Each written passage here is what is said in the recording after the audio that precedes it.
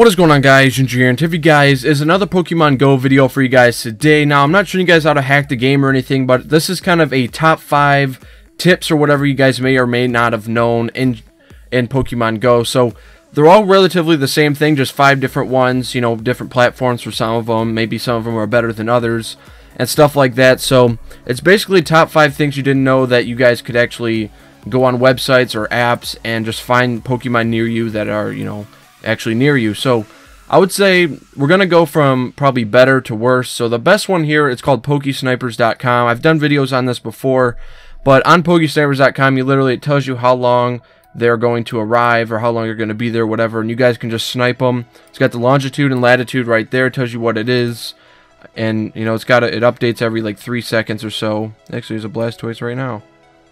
Okay, what are the odds of that? But you know, it just tells you all of them, like which ones are the longitude and latitude and when they're going to be there. Really easy to use to snipe Pokemon or whatever you guys use to teleport and whatnot. So that's why that one's at number 1. It's just so simple, easy to use. Now the next one is PokeFind. It's kind of like the next one I'm going to show you too, but you literally just go anywhere you guys can kind of check out. You can type in a location to actually find stuff at, but I clicked on Charizard before I started this, but you guys can, you know, kind of find whatever you guys want.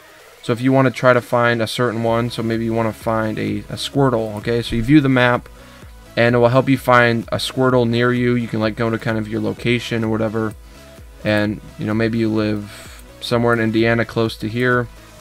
You just zoom in and try to see exactly where it's at, and you can go there. So it's right here, right by this ATM, right over here. Just tells you exactly where it's kind of at. So that's why that one's at number 4.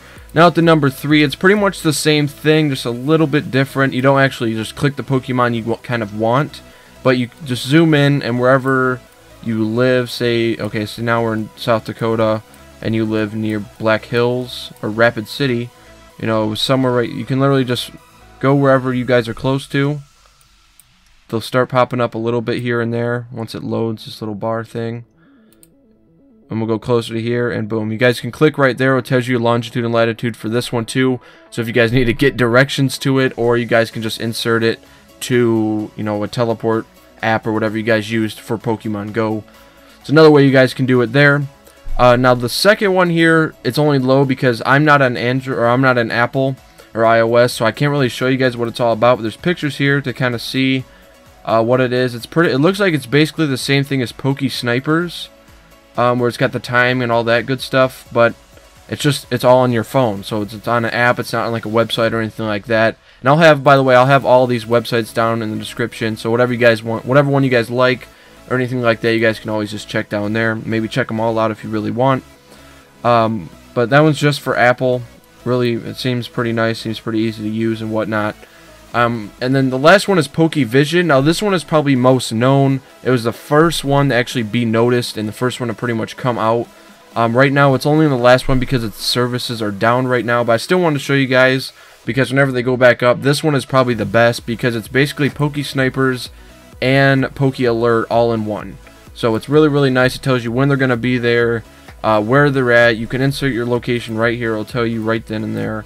But it's down right now, and you guys can check their Twitter, whatever. They got over 1 million followers on Twitter, so that's how you guys know that these guys are pretty much known. But that's pretty much it for today's video. If you did go to enjoy today's video, guys, be sure to drop a like and also subscribe if you guys are new.